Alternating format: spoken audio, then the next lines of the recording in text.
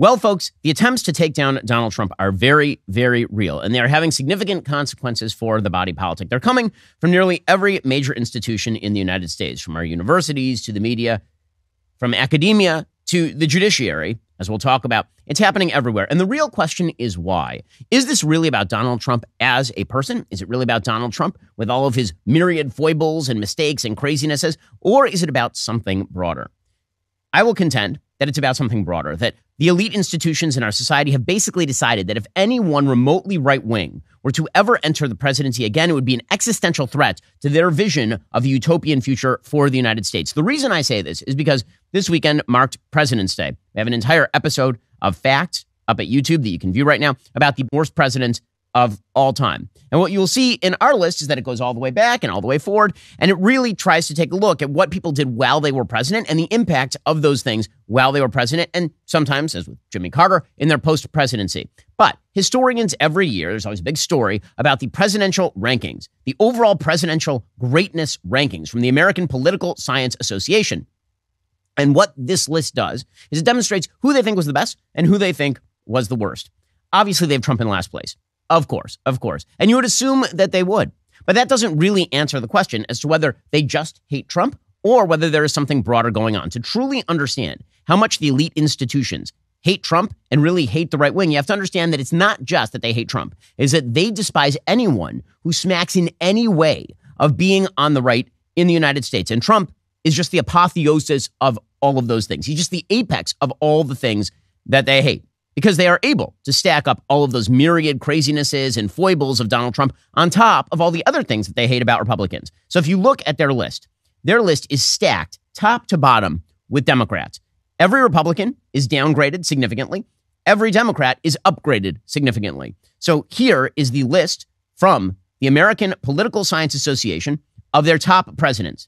They have Abraham Lincoln at number 1, obviously consensus number 1 pick. Now, usual consensus pick is Abraham Lincoln number 1 and George Washington number 2. Sometimes you see it the other way, George Washington number 1 and Abraham Lincoln number 2. But those are always the top 2, but not for the American Political Science Association. They have Lincoln at number 1, and then they have Franklin Delano Roosevelt at number 2, which is pretty astonishing considering that Franklin Delano Roosevelt presided over the Great Depression. He probably lengthened it by nearly a decade with his garbage economic policies. Franklin Delano Roosevelt initiated many of the vast government overspending programs that have crippled America and created a vast welfare state that has led to a $34 trillion national debt. In other words, there are some good things that FDR did, like, for example, his leadership during World War II. Even that was plagued by some bad leadership decisions, particularly with regard to, say, the Yalta Agreement, which ceded all of Eastern Europe to the Soviets. FDR had a bizarre soft spot for Stalin. In any case, putting him number 2 above George Washington is the tell. But it doesn't end there. They put Teddy Roosevelt at number 4. Teddy Roosevelt, of course, was a progressive. Teddy Roosevelt was a believer in the power of big government, even though he was a Republican. Again, the Republican and Democratic parties have shifted identity somewhat over the course of time. They put Thomas Jefferson at number 5, Harry Truman at number 6, and Barack Obama at number 7. There is no possible way to say that Barack Obama is the 7th best president of all time. The 7th greatest president of all time, clocking in above Dwight D. Eisenhower, James Madison, John Adams, Ronald Reagan, and everyone else. That's insane. Barack Obama was a terrible president. Barack Obama wildly exacerbated racial divisions in the United States of America by every available polling statistic. He presided over the complete dissolution of American power around the world. He downgraded the American military. He wrecked us in the foreign sphere. And domestically, he polarized America like no president of my lifetime, bar none. Not just on issues of race, but also on issues of culture, on issues of, say, sexual mores. We moved from a country where in 2008, Barack Obama campaigned as a proponent of traditional marriage to, by the time he left office, open discussions about whether men are women. That is what Barack Obama did, besides presiding over the worst recovery from a serious economic recession in American history, the slowest recovery in American history. And he spent more money than literally all prior presidents combined, did Barack Obama. They have him at number 7 on this list. And then they have LBJ, who initiated the Great Society programs that have spent probably $13 trillion on anti-poverty programs to leave almost precisely the same percentage of Americans in poverty. They have him ranked at number 9, the guy who lost the Vietnam War and got us involved in it in the first place. The guy who completely rewrote the constitutional relationship between the government and the private American citizen. That guy is at number 9. Bill Clinton is at number 12, as though Joe Biden is at number 14 on this list from the American Political Science Association. How in the world is Joe Biden ranked number 14? Ronald Reagan is ranked number 16. So Ronald Reagan, who led the most booming economic recovery in modern American history in the 1980s, and also created the groundwork for defeating the Soviet Union, that guy is ranked at number 16, and Joe Biden is ranked at number 14 by these people. Woodrow Wilson, the worst president of all time, a vicious racist who led us into World War I, who then created the system that led us into World War II, who jailed his political opponents for sedition. Woodrow Wilson, a truly horrifying, who created the bureaucratic state, the worst president of all time, they have that guy ranked above Ronald Reagan. Okay, the reason that I'm reading this is because you have to understand the framework by which our elite institutions work. And because of that framework, they are led into both a bizarre delusion that they can't possibly lose to somebody like Donald Trump, and also they are led to believe that they can do anything they want to stop Donald Trump. Because after all, if you have the 14th greatest president of all time, according to these people, running against literally the worst president of all time, well, I mean, what can't you do to stop that president of the United States? What can't you do to stop Donald Trump? We'll get to more on this in just one second. First, do you know what big tech and big government have in common? They both would like to silence dissenting voices into submission. If you talk about something they don't like on social media, well, good chance your post will be flagged by a content moderator. You might end up on some sort of government watch list. To fight back against having your voice censored by both big tech and big government, I recommend ExpressVPN. The problem with big tech is that not only do they attempt to censor you, they also track what you do online. They track what you're searching for, the videos you watch, everything you click. They can then match your activity to your true identity using your device's unique IP address. When I use ExpressVPN, they can't see my IP address at all. My identity is anonymized by a secure VPN server. Plus, ExpressVPN encrypts 100% of my internet data for protection from hackers and eavesdroppers. ExpressVPN is by far the best VPN I've tried. It is the VPN rated #1 by Business Insider and countless other tech publications. What I love most about ExpressVPN, super easy to use. The app has one button, you tap it, you're protected. It's that simple. So stop letting your voice be censored. Defend your rights and protect yourself at expressvpn.com/Ben. That's expressvpn.com/Ben to get 3 months for free. That's expressvpn.com/Ben. So in the realm of delusion, Nate Silver has been taking it directly on the chin over the weekend because the poll analyst put up a piece pointing out that Joe Biden is extremely vulnerable in his reelect effort. He says, quote, "If you'd asked me a year ago, I would have told you that Joe Biden was a reasonably clear favorite in the event of a rematch against Donald Trump. Not an overwhelming favorite, mind you, but perhaps a 65-35 favorite. The case for Biden seemed obvious enough. Incumbents win re-election more often than not, and of course, Biden beat Trump in 2020. Democrats were coming off a relatively strong midterm, so I don't begrudge people who took their time to realize that Biden's re-election would be a heavy lift. The first time my internal needle began to shift was in late summer, when Biden's approval numbers remained poor even as the economy was improving. And it was becoming more apparent that his advanced age was an enormous problem for voters and one Democrats weren't going to be able to spin away. Since then, Biden's situation has become considerably worse. If you were 10 years younger, he might still be a 65-35 favorite, says Nate Silver. But if his campaign is substantially encumbered by his age, he's probably now the underdog. And he says, you guys need to stop being delusional. And he goes through the stats and he points out that Joe Biden has a real problem in his reelect effort, which is why you are seeing people ranging from Nate Silver to Ezra Klein, neither of whom is exactly a Republican, calling for Joe Biden to step aside. And he's getting walloped by the left today because it is not possible for Joe Biden to lose. That would simply be impossible. This is why they're still trotting out Amy Klobuchar, the senator from Minnesota, to claim that Joe Biden is all mentally well when we can clearly see that he is not. Here's Amy Klobuchar over the weekend.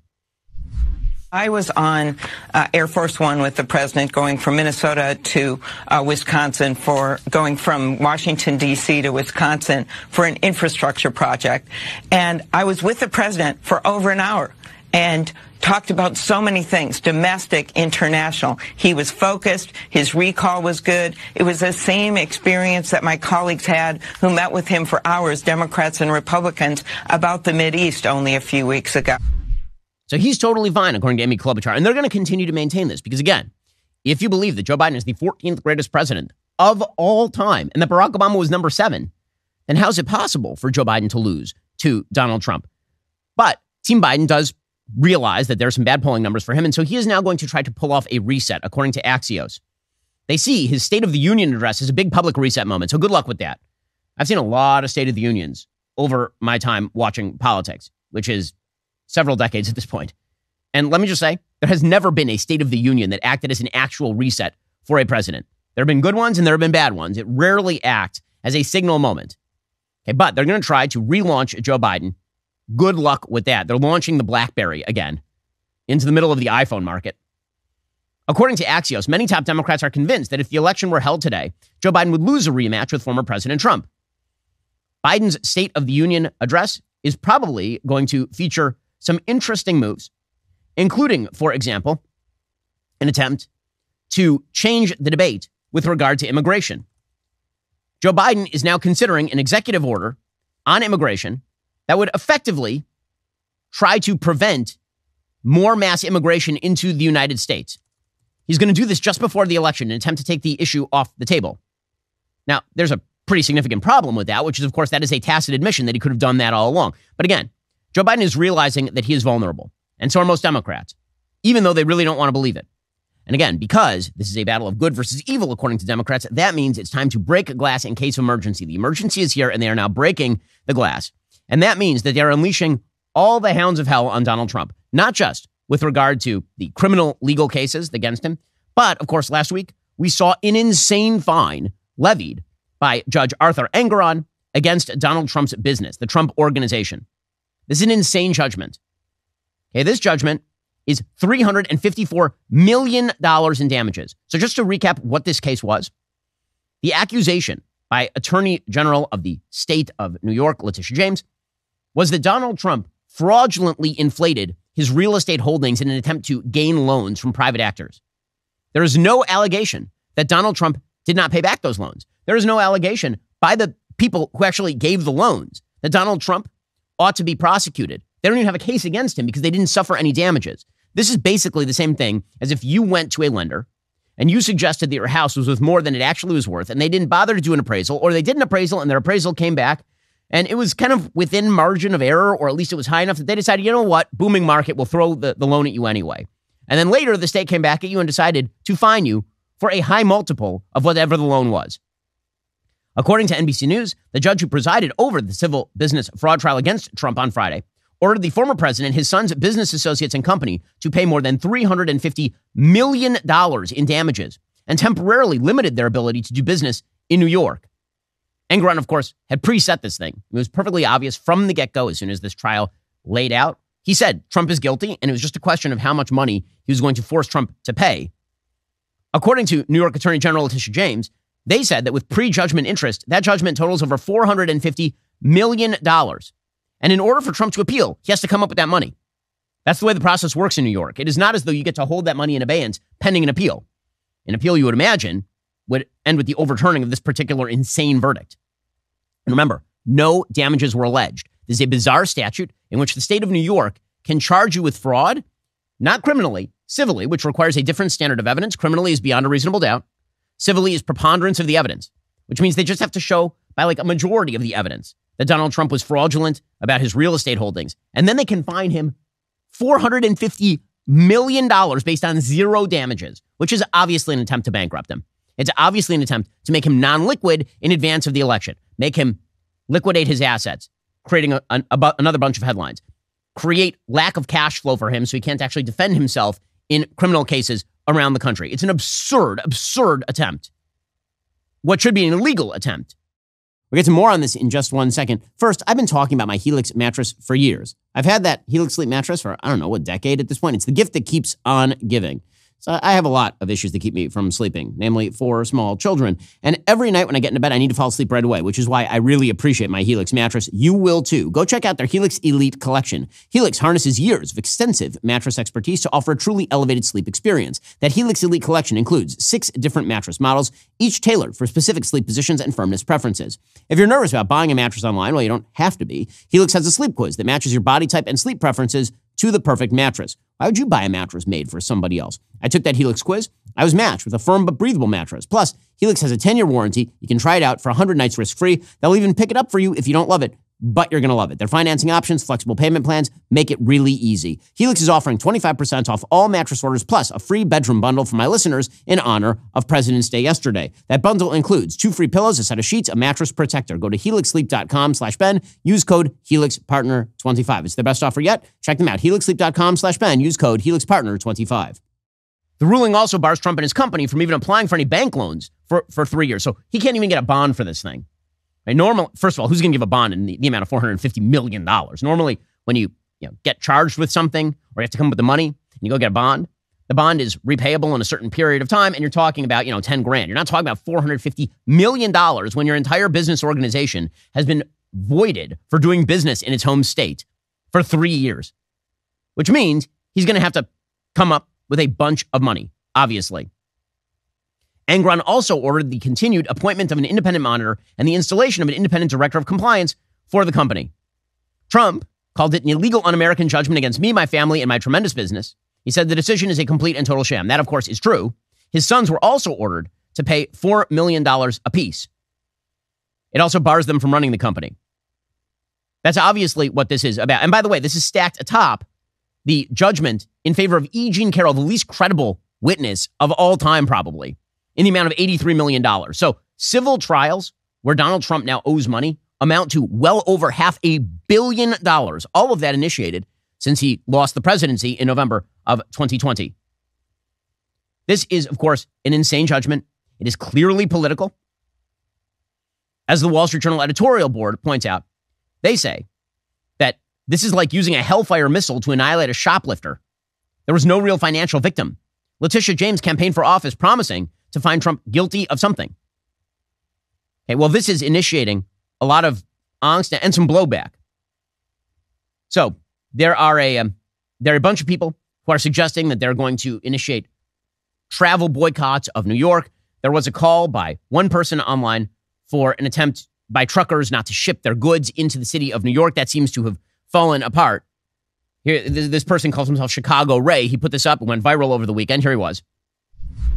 I took down that video that I posted on Friday because it went viral, went on TikTok.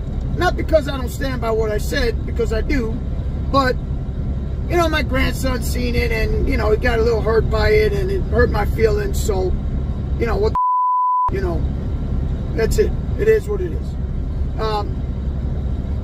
I'm not no figurehead here. I'm not no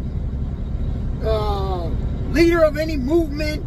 Not going on any podcasts or, doing any GoFundMes or anything like that. I'm who I am. All right? I hear chatter. I let you guys know what I heard. And, that's what it is. I'm just saying I stand with Trump. Okay? I'm one of the millions of truckers that stand with Trump. That's it. Okay? So will there be civil disobedience?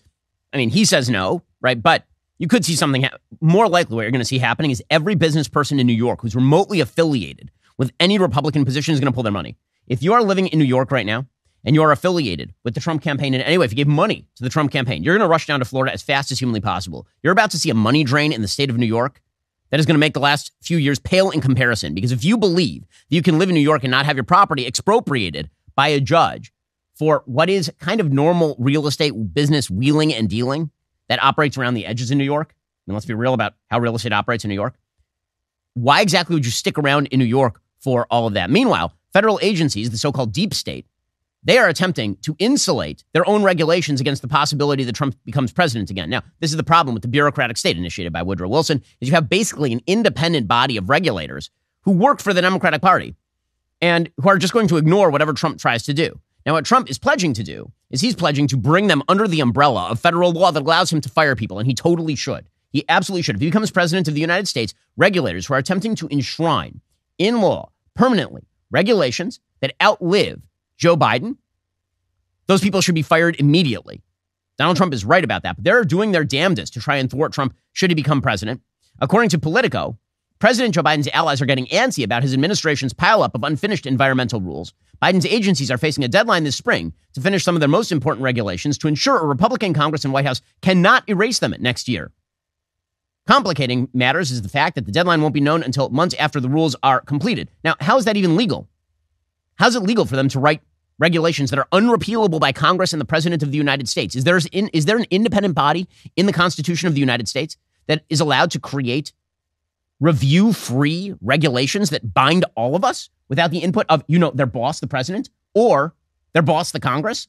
That's insane. But they're openly reporting that the regulatory state is attempting to enshrine in law all of these regulations to avoid Donald Trump's presidency. That's what they're attempting to do, again, because this is a fight against evil, according to these people, and they will use any means at their disposal. Meanwhile, obviously, on the foreign front, things are falling into absolute sheer chaos. And it's chaos on all sides, and it's really quite hideous. So Donald Trump put out a statement over the weekend on the death of Navalny, Alexei Navalny. So Alexei Navalny, of course, was almost certainly murdered by the Kremlin. After he was attempted, they tried to kill him back in 2021. When they tried to kill him and failed, they arrested him. He came back to Russia. They arrested him immediately. They gave him a 30-year sentence. They sent him to the Gulag, and then they almost certainly murdered him. The contemporaneous reports coming out suggest that Navalny's body had signs of bruising. This is according to Metro UK. Several officers from the FSB, that's Russia's intelligence service, which is the heir to the KGB, visited the Polar Wolf prison camp earlier this week, according to activists at the human rights group Galagu.net, before the opposition figure dropped dead, aged 47, on Friday. The organization claims CCTV cameras were shut off at the complex in the hours before his death, as well as suggesting the speed at which the authorities made comments on the incident was deeply suspicious. A well-prepared statement, likened by the organization to a press release, was issued by the prison 2 minutes after his death was supposed to have taken place. 2 minutes. And 7 minutes later, the Kremlin spokesman, Dmitry Peskov, was addressing the country's press. And that is not what happens after a person dies of natural causes. It doesn't take the government 2 minutes to announce his death. We'll get to more on this in just 1 second. First, no one likes to talk about life insurance, but it is really, really important. You need to include it in your financial planning for this year. Start shopping right now with Policy Genius. Find the right policy to protect your family today. Give yourself the peace of mind that comes with knowing that if something were to happen to you, your family can cover all their expenses while getting back on their feet. Policy Genius's technology makes it easy to compare life insurance quotes from America's top insurers in just a few clicks. You already have a life insurance policy through work, but that might not actually offer enough protection for your family. And if you leave your job, it might not follow you, which is why you need a backup plan. And that's where Policy Genius comes in. You can find life insurance policies starting at just $292 per year for $1 million in coverage. Some options offer same-day approval and avoid those unnecessary medical exams. Policy Genius has licensed agents who can help you find the best fit for your needs. When they make it this easy, you should just get it done. Policy Genius works for you, not the insurance companies, so they don't have an incentive to recommend one insurer over another. You can trust their guidance. Save time and money. Give your family that financial safety net with Policy Genius. Head on over to policygenius.com/Shapiro or click the link in the description. Get your free life insurance quotes. See how much you could save. That's policygenius.com/Shapiro.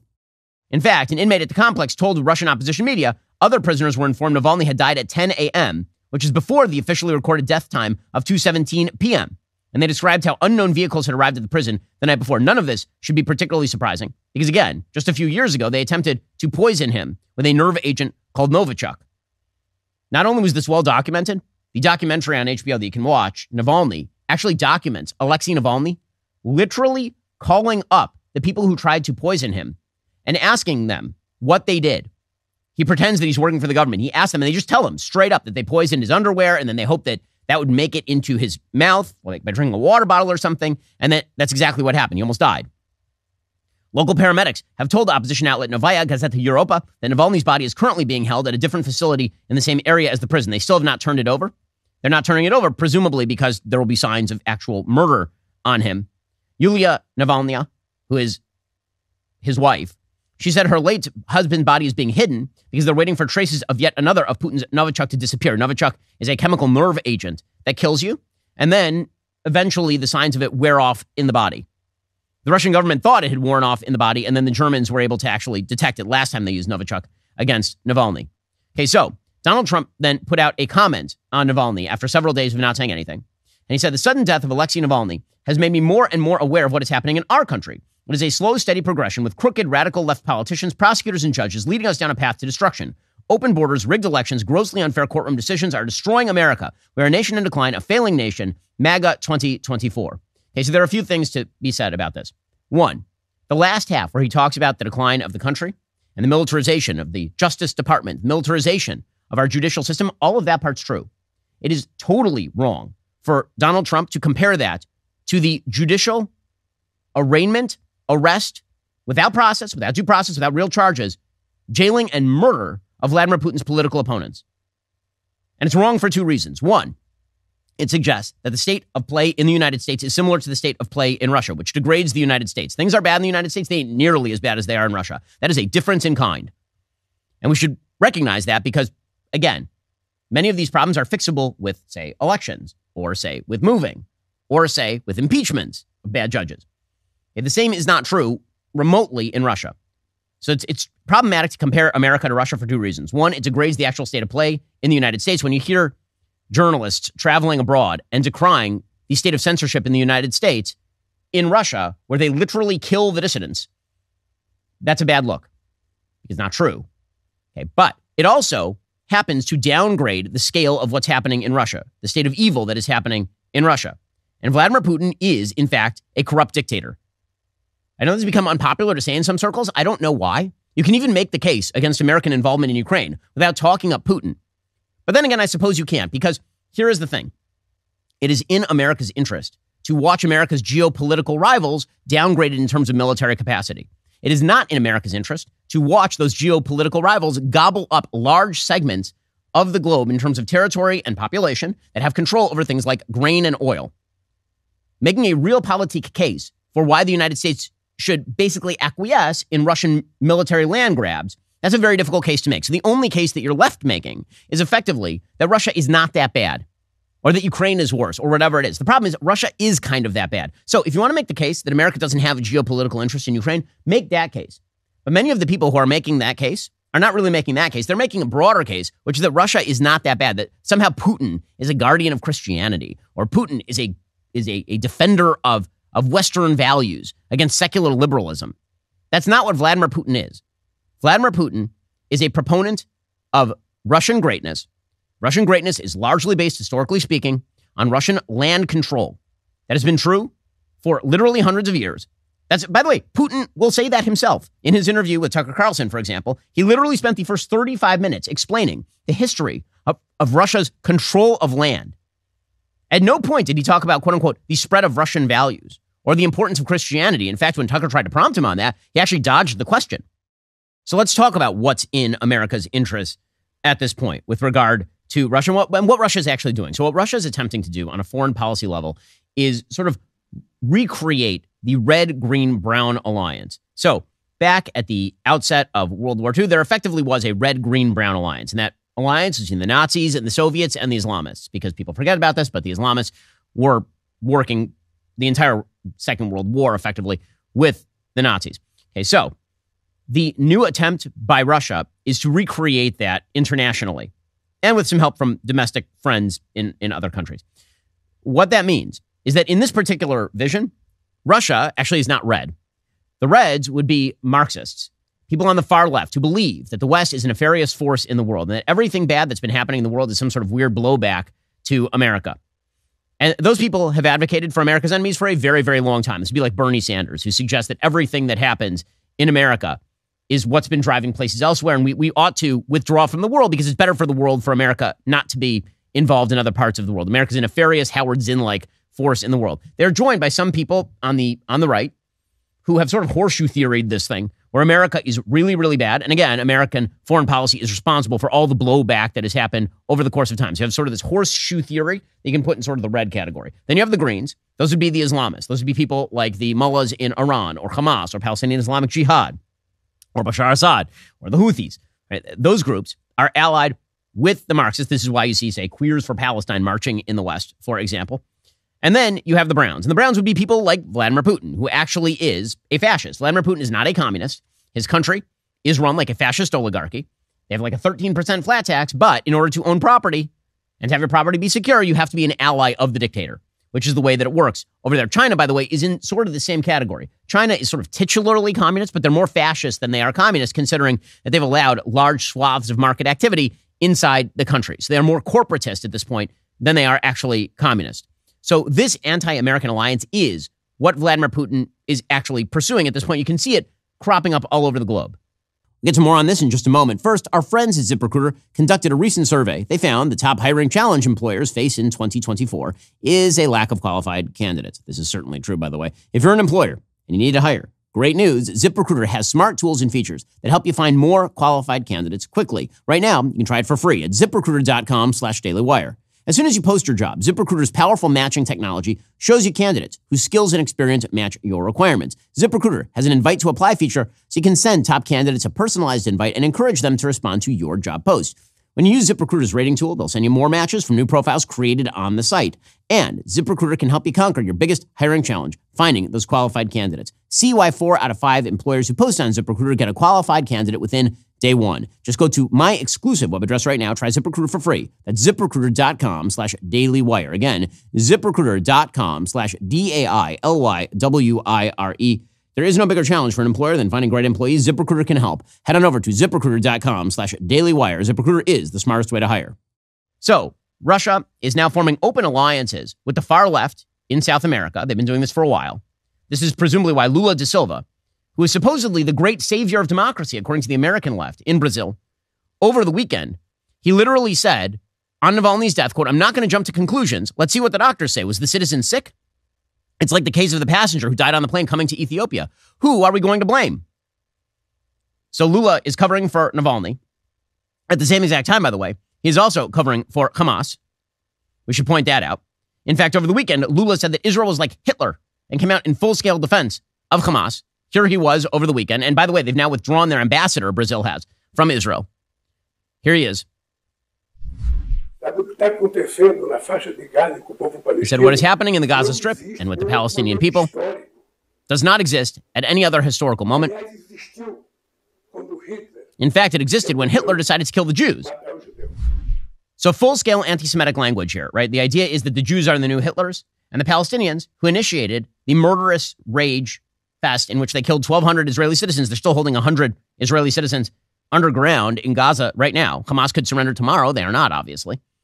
Lula is upholding the alliance with Hamas, with Palestinian Islamic Jihad, with the radical Islamists, with the Greens, because he is, in fact, a red, and he is making common cause with people like Vladimir Putin, who really isn't the red anymore. He's more of a brown. Vladimir Putin, because he's kind of a fascist. And when I say kind of, I mean he has complete governmental control of literally every aspect of his society and is not fully a communist, right? He lets the oligarchs keep their money so long as they serve his interests. And you've seen this alliance grow. It's a very problematic alliance for the United States. Because again, Russia now controls large segments of the Middle East. They have an alliance with Iran, for example. They have an alliance with Hamas and the Palestinian Islamic Jihad. Over the weekend, in fact, Hamas was invited by Russia to visit. According to the Jerusalem Post, Palestinian Authority Prime Minister Mohammed Shtaya said over the weekend, Russia invited Palestinian factions to meet in Moscow at some point in late February. Moscow has already hosted a Hamas delegation in October. In October, that Hamas delegation, which was led by senior Hamas member Musa Abu Marzouk, met with the Russian and Iranian deputy foreign ministers, Mikhail Bogdanov and Ali Bagherikhani. That meeting represented a convening of interest between Russia, Iran, and Hamas. The relationship between Russia and terrorist groups in the Middle East is quite real, obviously. And then you have the left in Europe, which is backing those interests as well. So, for example, you have Josep Borrell, who's the head of EU foreign policy, who says that Israel should stop attacking Hamas now because Hamas is really more of an idea as opposed to, a terror group. He said, quote, Hamas is an idea. You don't kill an idea. You have to provide an alternative that's better, which, of course, is absurd. I mean, Nazism was also an idea, and then America and its allies killed a bleep load of Nazis, obviously.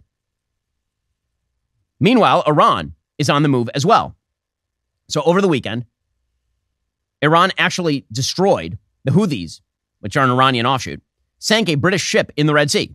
According to Ynet News, the UK's Maritime Trade Operations Agency reported on Monday the Houthis sunk a ship traveling in the Red Sea south of the port city of Mukha in Yemen. It's the first time since Israel's war on Hamas that a crew had to abandon their ship because of the Houthis. Meanwhile, by the way, the United States had to strike 5 Houthi targets in Yemen, including an underwater drone. That technology is coming from the Iranians, who, of course, are working with the Russians. According to the New York Times, the United States struck 5 Houthi military targets, including an undersea drone, in Houthi-controlled areas of Yemen on Saturday, according to the U.S. military.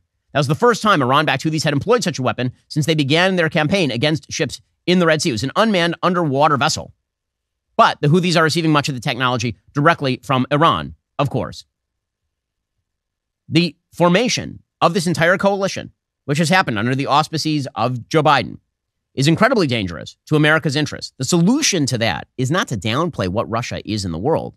The solution to that is to face up to what Russia is in the world and to muscularly protect America's interests around the globe. That doesn't mean war everywhere. It does mean that America does certainly have an interest in, say, free shipping across the world. Whatever the cost is of the Ukraine war, it is significantly less than what happens if freedom of the seas decreases to the point where every ship is avoiding the Red Sea and the Suez Canal completely. We'll get to more on this in just 1 second. Right now is your chance to get 30% off Daily Wire Plus annual memberships during our President's Day sale when you use code DW30 at checkout. Your Daily Wire Plus membership is your backstage pass to conversations with the smartest and most trusted talented in America. It's your front row seat to the Daily Wire's upcoming hit movies and series, like The Pendragon Cycle, Mr. Burcham, and more. It's your inside access to ad-free, uncensored news and opinions that matter to you. You get it all and so much more with your Daily Wire Plus membership. Right now, it's 30% off during our President's Day sale. Head on over to dailywire.com/subscribe. Use code DW30 at checkout. Meanwhile, of course, all of this was led off by the American surrender in Afghanistan to the 8th century thugs who were the Taliban. And now, as it turns out, unsurprisingly, remember that time that Joe Biden said that al-Qaeda would never be in Afghanistan again, that we had achieved our purposes? Spoiler alert, they're in Afghanistan again. According to the Jerusalem Post, the al-Qaeda terrorist organization is having a resurgence in Afghanistan under the ruling Taliban, setting up 8 new training camps alongside 5 madrasas, Islamic educational institutions around the country. That is a report from the UN Security Council from late January. The report said the training camps are located in various provinces, including Ghazni, Lakhman, Parwan, and Uruzgan. It also listed sites used by al-Qaeda to move its operatives in and out of neighboring Iran, and said that a new base to stockpile weaponry has been established in the Panjshir Valley, north of the capital of Kabul. Again, what we are watching in real time is an alliance of convenience between Russia and China, and it's including Iran. And those countries are seeking to make common cause with left-wing countries in South America and in Africa as well to create effectively an anti-American bloc. That is what is happening in real time, and that's been led off by the era of Joe Biden surrender-laden politics. There's a lot of attempt here, by the way, to pass this off as a result of Trump.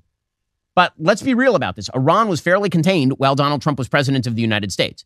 They were quite fearful. Russia was fairly contained while Donald Trump was president of the United States. They were fearful, if not of his rhetoric, then of his unpredictability.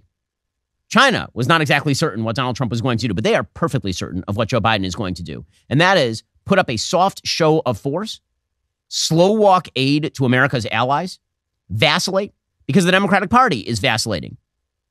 This is why when Joe Biden tries to suggest, for example, that the blood of Alexei Navalny is on the hands of Republicans, that's an amazing statement. He's the current president of the United States. If the president gets the credit or blame for what happens while he's president, I noticed that this old dude is the current president of the United States. Here he was over the weekend. Would you go as far as to say that Alexei Navalny's blood is on the hands of House Republicans right now? I didn't use that thing. They're making a big mistake not responding. Look. He said, I wouldn't use that term, but they're making a big mistake not responding, says Joe Biden. Well, I noticed that you said that you were going to have harsh response for Navalny if he died. That's something that Joe Biden said. When Navalny returned to Russia and then Navalny was immediately arrested and gulagged, Joe Biden said there would be significant repercussions for Russia should that happen, should Navalny be murdered. Well, now Navalny's been murdered and Joe Biden ain't doing bleep. But again, this is a broad-scale problem for the United States, and it is a conflict of vision with regard to foreign policies. I would say the foreign policy debate in the United States breaks down into at least 4 camps. First, there are the neocons, who have sort of an outsized role in the American imagination because of the war in Iraq.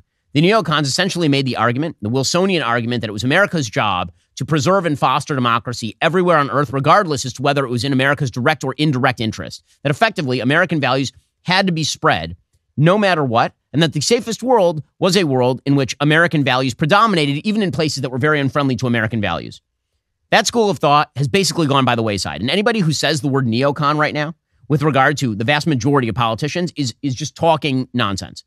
The vast majority of politicians, even on the sort of hawkish right, were not in favor, for example, of the war in Libya or direct American involvement in Syria.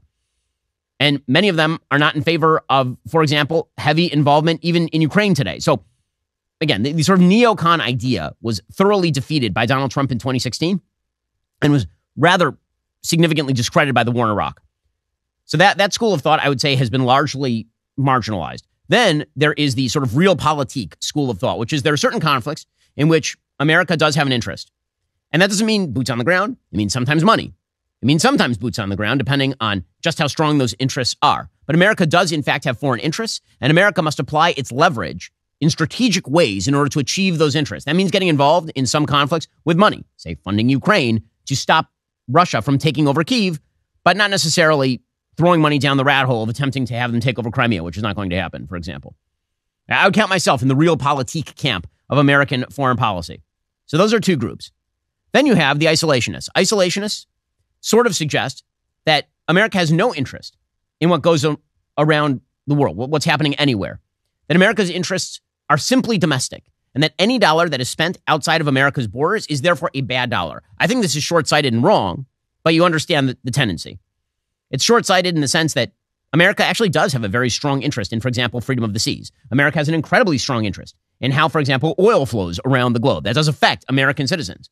America does, in fact, have a very strong interest in American allies being prevented from falling or being destroyed or being significantly harmed, because those allies are the ones who are going to come to our defense if, God forbid, there were an attack on the United States. There are a bunch of foreign interests that exist. I think the isolationist position is untenable.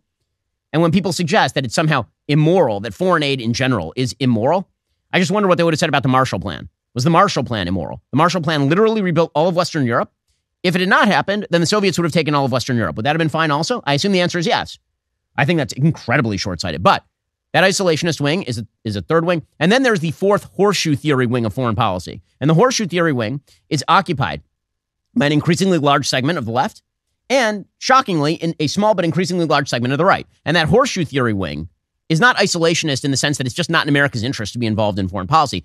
It's the idea that America itself is deeply flawed and bad, and that every act that happens abroad is a result of the evils of the United States, of past American interventionism, of America's foreign interests, and that America should retreat from the world, not because it's in America's interest to do so, but because it's in the world's interest for America to do so. And that theory involves the propping up of terrible dictators. It involves the leaving in power of some of the world's worst people. It involves leaving allies out to dry, right? That sort of stuff is the fourth wing of American politics. And the problem that we are seeing right now is a conflation of various wings of American politics on all sides of the various aisles. So let us be clear.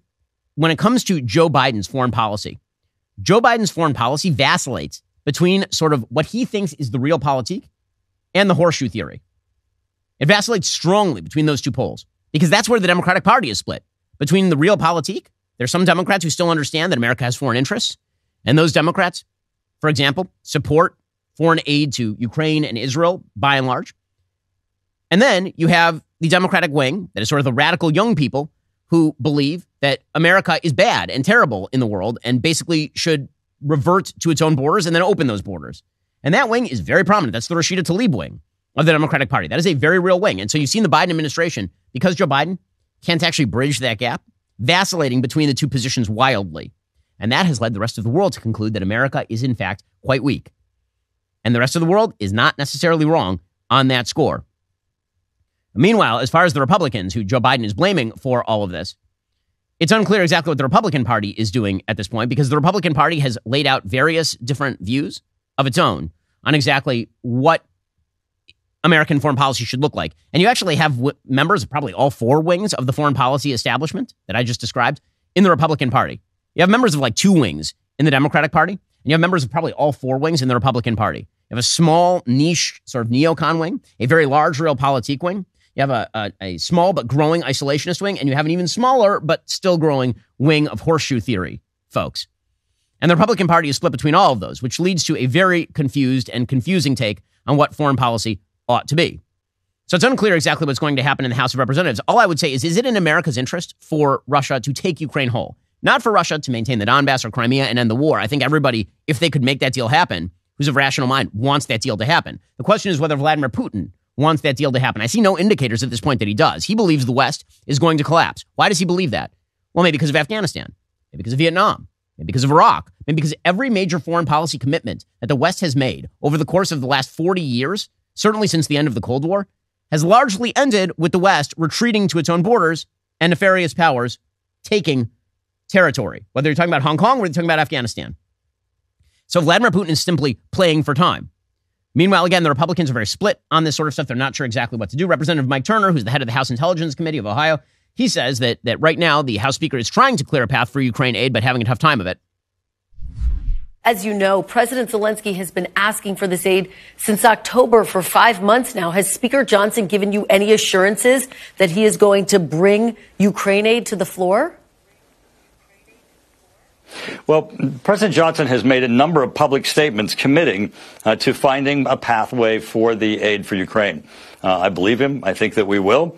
And this does need to get done. This is absolutely critical for U.S. support for Ukraine and to oppose Russian aggression. I mean, we will find out. But one of the big problems, of course, is that because all the parties are split along various lines, it's not even clear what people want from Ukraine. So according to Politico, people in Munich, there's a Munich security conference, and a bunch of people showed up from various countries. Senator Mark Warner, Democrat of Virginia and chair of the Senate Intelligence Committee, said that the aid package being considered would be, quote unquote, a game changer for Ukraine. But he did not make clear exactly what victory even looked like. He declined to say that the support would ensure Ukrainian triumph. Instead, he just said that it was sort of the last hope. It's unclear exactly what's going to happen in Ukraine. And this is part of the problem. Joe Biden has not even articulated what an end looks like in Ukraine. It's why you're seeing the rising isolationist and horseshoe theory wing. Because you do, in fact, have to tell your own citizens what the hell your plans are when you spend significant amounts of foreign aid abroad. Even if you want to say, as I would say, that we are better off funding Ukraine to stave off a Russian taking of Kyiv with the less than 1% of money that we spend on our federal budget every year, and a fairly insignificant percentage even of our defense budget, to basically restock our shelves, grease the wheels in terms of getting our military production capacity up to snuff, right? Even if you want to make that argument, make the argument. Nobody's making any of these arguments, and it's truly annoying to me. Meanwhile, China, of course, is seeing a bunch of weakness. According to the Wall Street Journal, the Chinese military had a giant military exercise about 3 months ago in the South China Sea, in the Philippine Sea, actually. The Philippine Sea, which is a swath of the Pacific Ocean east of Taiwan, was the site of a decisive aircraft carrier battle in World War II between the United States and Japan. And carriers are now once again gathering there, and for good reason. Control of the Philippine Sea would be prized in any conflict between the China and the United States over Taiwan or the South China Sea. U.S. warships, troops, and supplies deployed from bases on Guam or Hawaii would likely need to transit through that area, and China would want to interrupt those flows. So you are seeing the Chinese attempting to take control of that particular location. In October of 2023, Chinese aircraft carrier and 4 other warships did a drill there. In September, they did another drill in this particular area. In January, the United States held a drill there. And vacillation at home leads to foreign aggression. Vladimir Lenin famously suggested that his foreign policy was probe with bayonets, push where there's mush. America's enemies know that, and they are seeing an awful lot of mush at this point. Okay, meanwhile, on the American domestic front, America's racial problems continue to be seen in the halls of woke academia. There's an amazing interview that was done with the Free Press by Roland Fryer. Roland Fryer is a Harvard professor who became the youngest black person ever to be awarded tenure at an Ivy League school at the age of 30. He says that he faces threats and had to get armed security after he published a study in 2016 showing no racial bias in police-involved shootings. In fact, his research found that officers were less likely to shoot at black people than at white people in similar situations, although the difference was not statistically significant, as the Epoch Times points out. He said, I let the data talk and I don't care what it cost. But then apparently, he told Bari Weiss, who's the editor of the Free Press and the founder of it, he told her that he expected his research to show different conclusions. But when the research showed no bias in police-involved shootings, he hired a new team of assistants and repeated the exact same study. The results were the same. His Harvard colleagues told him not to publish because they were worried that he would ruin his career. He did run it, and in fact, it did ruin his career. Former Harvard President Claudine Gay alleged that Fryer's conduct with regard to one of his aides exhibited a pattern of behavior that failed to meet expectations, and he was suspended from Harvard 2 years after being accused of engaging in, quote, unwelcome conduct of a sexual nature. He denied all of that, obviously. Here is Roland Fryer discussing with Bari Weiss what it means to cross the establishment at one of these universities. One of the details in this story is that you were suspended by a woman who I had never heard of until recently. Her name is Claudine Gay, and she said this in a letter to the economics department at the time. Professor Fryer exhibited a pattern of behavior that failed to meet the expectations of conduct within our community and was harmful to the well-being of its members. The totality of these behaviors is a clear violation of institutional norms and a betrayal of trust of the Harvard community. So I guess I want to ask, do you believe in karma?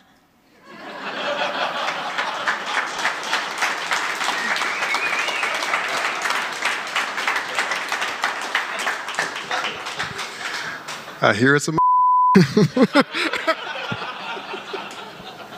And also, does calling for the genocide of Jews constitute bullying and harassment? Yes or no? 1,000%.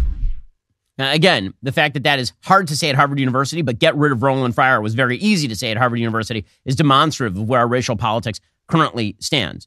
You know, over the weekend, Joy Reid had herself a sane and solid day. She suggested that she deserves reparations, did Joy Reid, which is weird since her parents are immigrants to the country and are not, in fact, American descendants of slaves. Here was Joy Reid talking about race in America. To be a black person in, 2024 in America is to be in a state of complete perplexed confusion about what is wrong with a country that hates your history, to this day can't admit even the basics of what was done to your ancestors, can't accept any responsibility for the lack that has carried through the entirety of the existence of you in this country, and thinks 60 years of relative freedom is enough. And to find out that literally Barack Obama's 2 terms as president are your reparations, and Juneteenth, which you already celebrated anyway, is your reparations, and yet you built this country. You literally physically built this country, and yet the attitude toward you from a lot of your peers and your fellow citizens is just shut up and be grateful. Okay, so let's be clear about Joy Reid. She did not physically build this country. In fact, nobody of this generation has physically built this country, to be realistic. You're talking about whether, in fact, slaves were the predominant drivers of the American economy in the antebellum era. And there's some pretty hotly fought economic debate over this. The typical answer is no. Actually, slavery is a drag on economic productivity pretty much everywhere that it is practiced. But put aside that entire argument, Joy Reid saying this, talking about how it's very difficult to be Joy Reid, is pretty astonishing, considering, again, her dad is from Congo and her mom is from Guyana. And she is a multimillionaire. But this is the state of our racial discourse in the United States. Alrighty, folks, coming up, we are going to get into science, some new scientific discoveries that are shocking in the extreme. If you're not a member, become a member, use code Shapiro, check out for 2 months free on all annual plans. Click that link in the description and join us.